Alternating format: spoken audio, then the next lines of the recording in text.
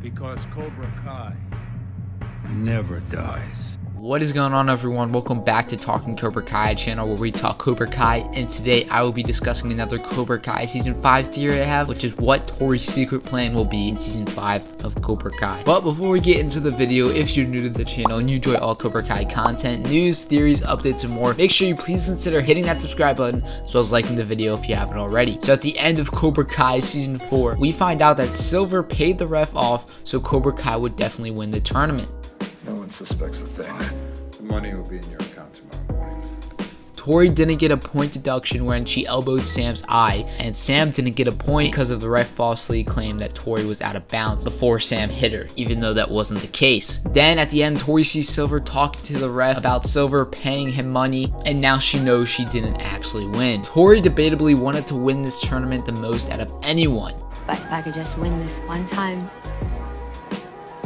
then I could look at that trophy and know I was best at something. So when she finds out she didn't actually truly win, she's gonna want revenge on Silver, which I think will lead to Tory having a secret plan to try to take down Silver. Tory also will not be happy when she finds out Kreese is in jail and Silver will be the main sensei. Kreese was basically a father figure to Tory, and throughout Season 4, Tory tended to talk more to Kreese than Silver and defended Kreese more. And make no mistake, we all have one.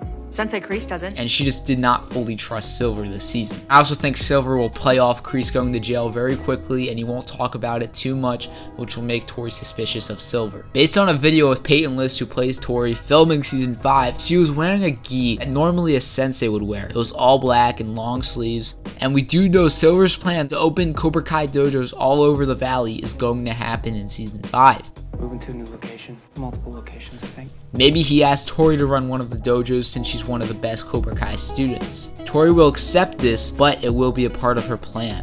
I think Tory maybe even has to team up with Sam this season. We saw signs of redemption with Tory this previous season, and a little bit of a seed planted to end the rivalry with Sam. Hey, you alright?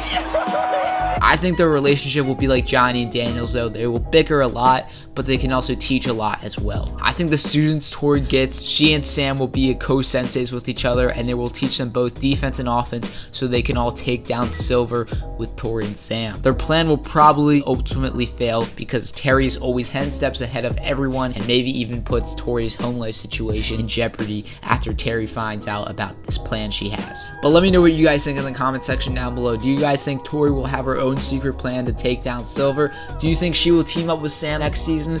Let me know your thoughts in the comment section down below. And if you guys haven't already, make sure to like the video, comment, subscribe, turn on your post notifications so you never miss an upload. Follow my Instagram at TalkingCobraKaiYT, and remember, sweep the leg. You have a problem with that?